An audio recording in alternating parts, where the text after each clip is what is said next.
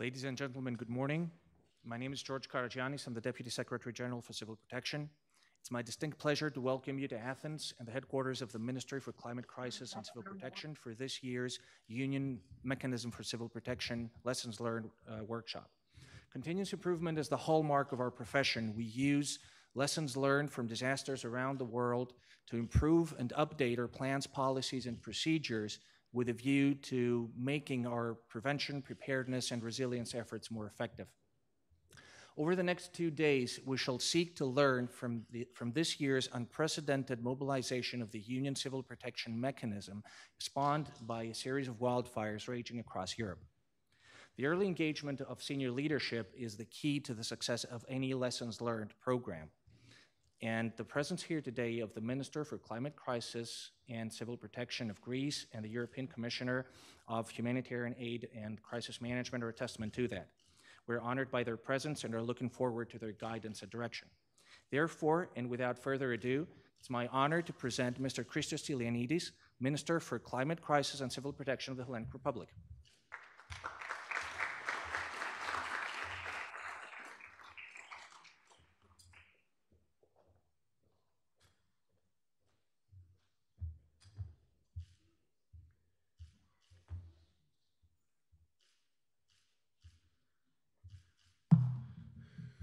Good morning, everybody. First of all, dear Commissioner, dear Ambassador of Italy, dear State Secretary Dr. Arafat, dear Director Generals, dear guests, ladies and gentlemen. It's really a great pleasure to welcome you at our annual EU Civil Protection Mechanism workshop, which for the first time is taking place outside Brussels, here in Athens. And as you understand, it's really very important for us in Greece. But first of all, please allow me to welcome especially EU Commissioner for Crisis Management, my dear friends, Janez Lenarčič, together with whom I have a strong and productive cooperation based on shared goal to enhance our European Civil Protection Mechanism and RESC-EU, a mechanism that acts as an additional, a strong safety net, a multiplier of our national capacities. Our event today, this workshop, is taking place on the premises of the newly established Ministry for Climate Crisis and Civil Protection. The establishment of this ministry has proved the determination of Prime Minister Kyriakos Mitsotakis and our government to address the huge challenges and the unprecedented impact of climate change nationally. But, of course, we strongly believe that we need a collective European response to deal with this issue effectively. I strongly believe that it's a naive approach for anyone to think that it's feasible dealing with this unprecedented situation only within national borders. It's really out of the reality, this approach, especially after the outcome of COP26. It is imperative to work collectively, both on the European and international level, to tackle these really huge challenges. It's true that the results of COP26 did not meet our expectations. However, there were important conclusions, and personally, I prefer to see the glass half full instead of half empty. Glasgow set the stage for the next phase. Expectations are now high for COP27. We need to start working hard now, together, as always, to make sure that in Cairo we will be able to deliver more concrete, positive results. We are very much aware of the strong links between climate change and civil protection. It's obvious that without prevention, preparedness, and resilience, any action by traditional instruments alone will not be enough, will not be effective. Therefore, the hardcore of our approach in this ministry is grounded on 3 pillars: prevention, preparedness, and resilience. These are the key elements we need to develop in order to protect effectively our citizens, to save lives, to save livelihoods. Dear colleagues, allow me to use this terminology as very experienced in this field. Our workshop will focus on the 2021 forest fire season, a fire season that was characterized by mega fires. It was marked by really devastating forest fires across the Mediterranean region. And it was a challenging and a demanding one, to say the least. It is estimated that more than 500,000 hectares were destroyed by fires, with forests representing about 61%.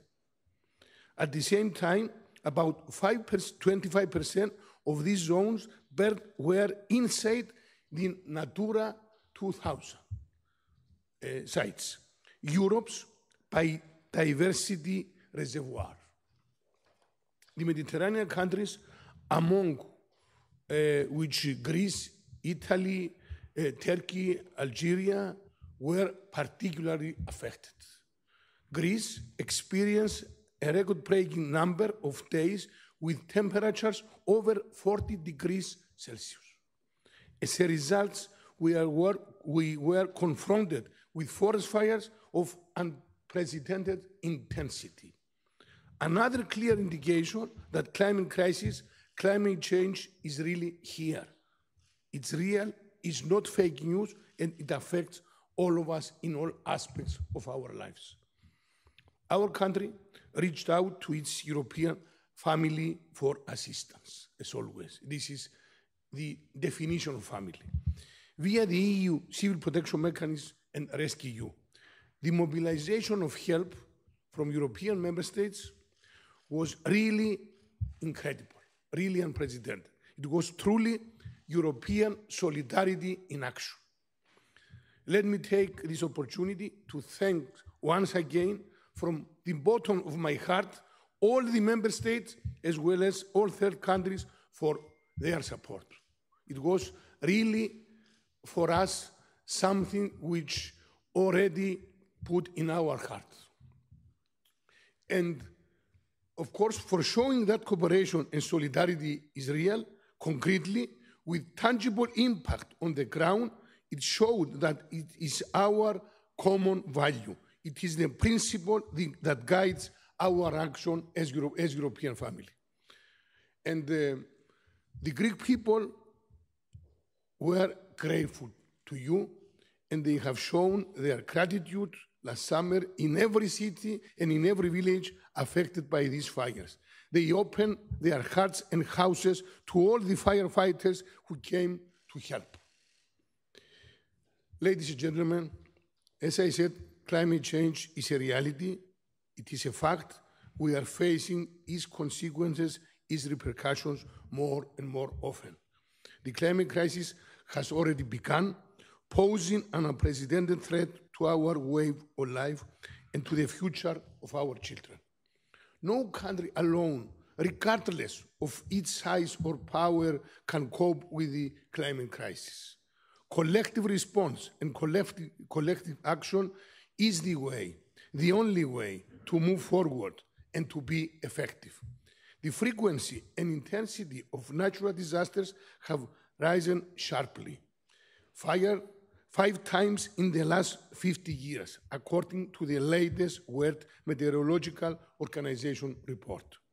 Greece is undertaking initiatives and actions at European and international level to strengthen the collective response to the climate crisis. The latest Med9 declaration after the Athens summit is a strong framework for action. At the same time, the reinforcement of the European Civil Protection Mechanism and Rescue is one of our main priorities. The goal is for Europe to have a strategic advantage and to enhance its capacity to deal with the repercussions of climate change. This is the challenge of our era. This is the challenge of our generation, a challenge that cuts horizontally across every policy, every sector. Dear friends, the EU Civil Protection Mechanism and the RescEU is a solid framework of cooperation at every level, in the field, but also in the exchange of know-how and best practices. Knowledge and expertise sharing is at the heart of our workshop here today. A workshop that will examine closely the lessons learned from the 2021 fire season, identify what we did well in order to develop it further, but also identifying areas where there is room for improvement. And as you know, there is always room for improvement. This is the way to strengthen our disaster response capabilities, making the EU Civil Protection Mechanism and RescEU even more effective. And let me reiterate that here in Athens, our full support to the efforts of Commissioner Lenarčič to make the European civil protection system stronger. My dear friend, we are really together with you, and you can rely on us as Greek government, as Ministry of Climate Crisis and Civil Protection. And this is my personal commitment, but also personal commitment by Prime Minister Mitsotakis, and also have shown his determination, and he repeated in several occasions to continue to support the EU Civil Protection Mechanism and the RescEU. Solidarity in action is our common ground. It is the European approach for disaster management and for tackling climate change, and it is the way forward. Thank you all again for your presence here. I wish you very fruitful workshop, a real pleasant stay in Athens, I'm sure, because, as you know, the Greek hospitality is always very, very discreet, but you can enjoy this hospitality in all aspects. Thank you so much for your presence here.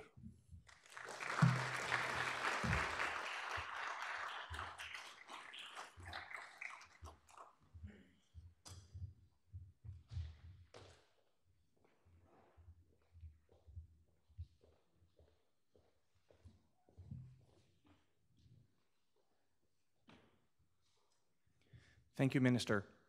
And now our guest of honor for this workshop, Mr. Janez Lenarčič, European Commissioner for Humanitarian Aid and Crisis Management.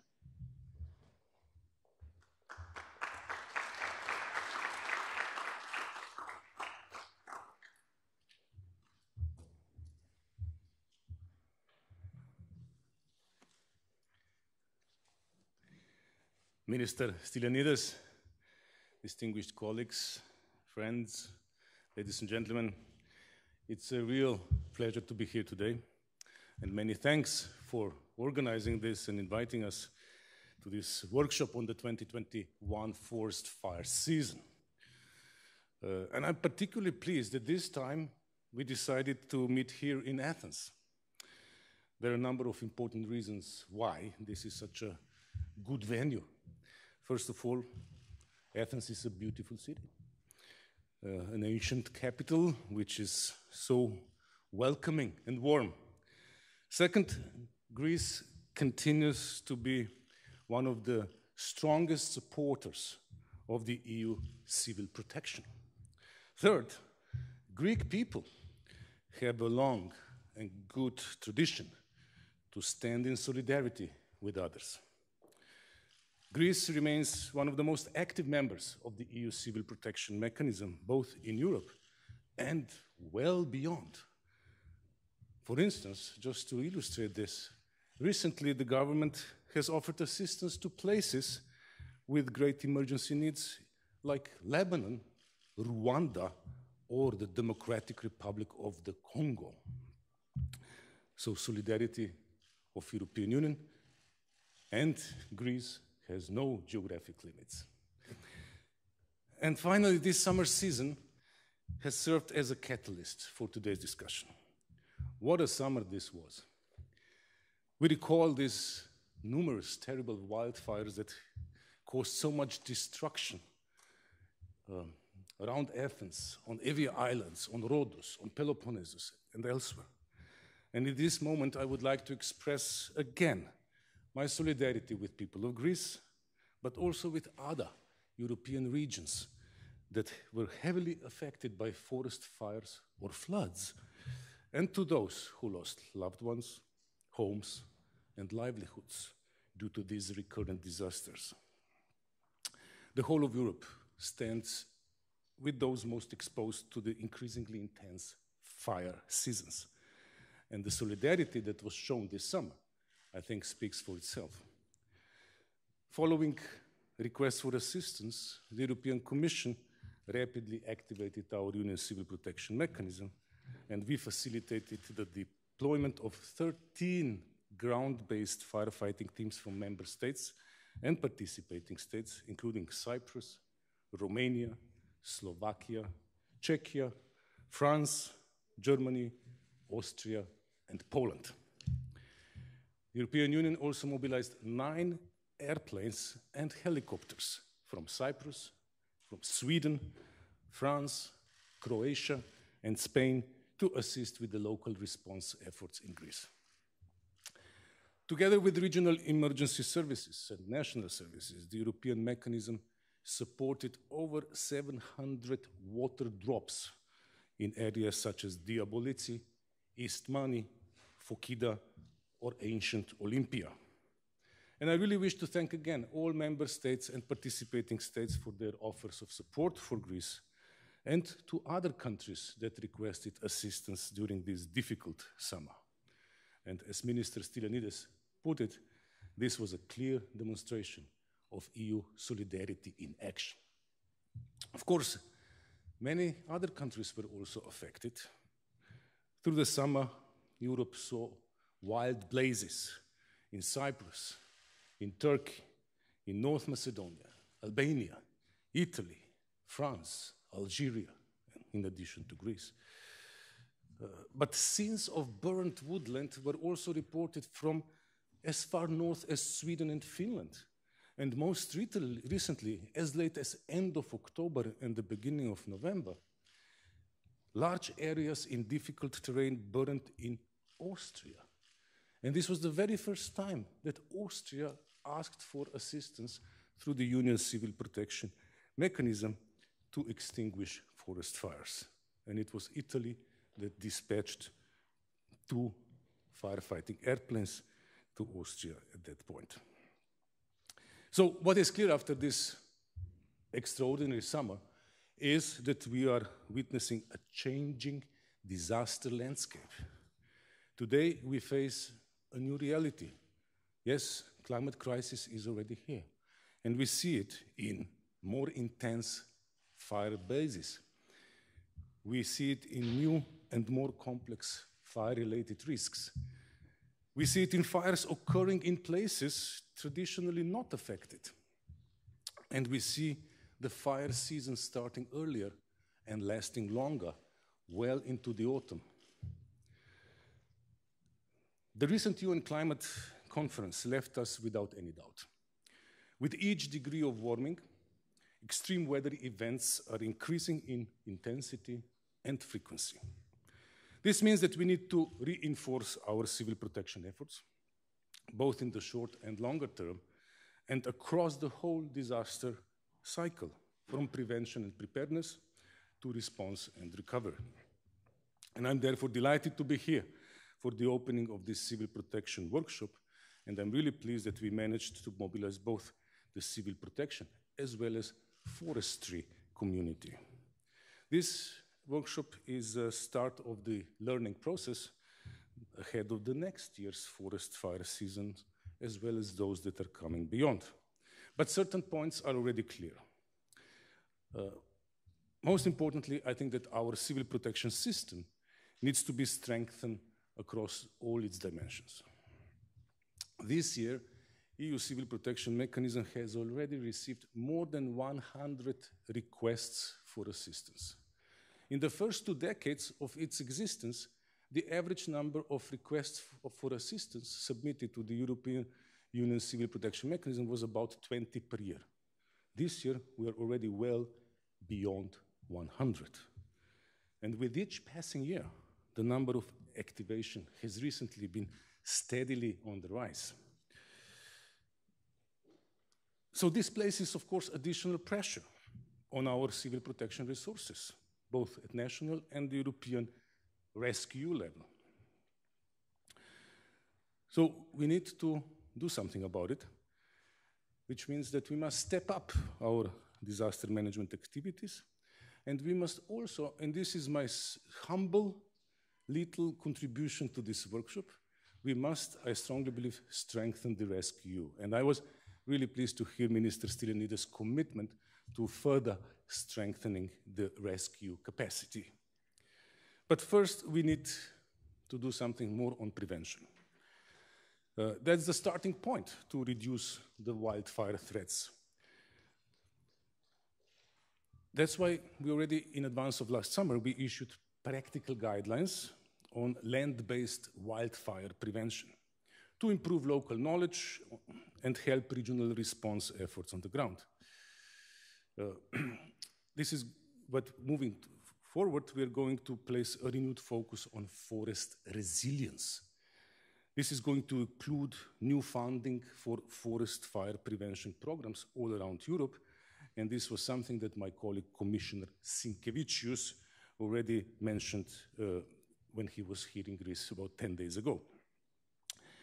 And as part of our new environmental strategy, woodland protection will also remain a key priority. As you know, this summer, the Commission published the EU Forest Strategy for 2030, and one of its aims is to increase forest resilience to prevent and reduce wildfires and other forest-related risks. Second thing, we need to do more on preparedness. That's key to different types of disaster risks, including wildfires. We need to think innovatively, and there is an innovative idea floating around that we are very much willing to look into, and this is about idea to pre-position teams of firefighters from other EU member states in those areas that are especially prone to fires during summer season. But also, another issue is coming up, and that's the knowledge network. We are launching the knowledge network in December. This would be a commonly owned shared space for actors to share their experience and exchange views. With this platform, we will support large-scale training programs to improve the response efforts. And finally, it is clear that a rapid and efficient response is essential to protect civilians, property, nature, or cultural heritage. And it is clear that we need to reinforce existing response capacity, both at national and European level, and hence my little contribution to your discussions about what to do in view of the coming forest fire seasons and beyond. Don't forget about the rescue and further strengthening it. In this context, I'm pleased and proud to announce that the Commission and the Greek authorities are in the process of finalizing a grant agreement for 2 additional rescue medium amphibious planes, which will further enhance the EU overall preparedness. And we are working together with all other interested member states to ensure a quick launch of the production of these airplanes that we strongly need. And since we cannot wait for years for these planes to come from the production line, we are also strengthening our rescue transition, including with the heavy lift helicopters for the next fire season. And we will continue working with all member states to enhance these capacities. We'll look into, as I said, innovative ideas, including prepositioning of assets. But let me conclude here with the following. Europe, there is no doubt about it, faces many, many significant disaster threats, including wildfires. We need to cooperate we need to anticipate, and we need to foresee in order to address these threats. And this workshop is a very important step in this process. It will help with our planning for future wildfire threats, not only for the next year, but also beyond. And once again, I wish to thank you very much for organizing this event, for participating in this event. I wish you a fruitful and engaging discussion. And of course, I'm very much looking forward to hearing about the outcome. Thank you.